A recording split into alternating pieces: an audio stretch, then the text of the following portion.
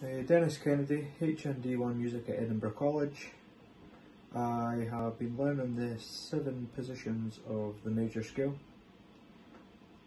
These are just like, once you learn these positions, they're just like shapes, then you can apply this to your instrument by improvising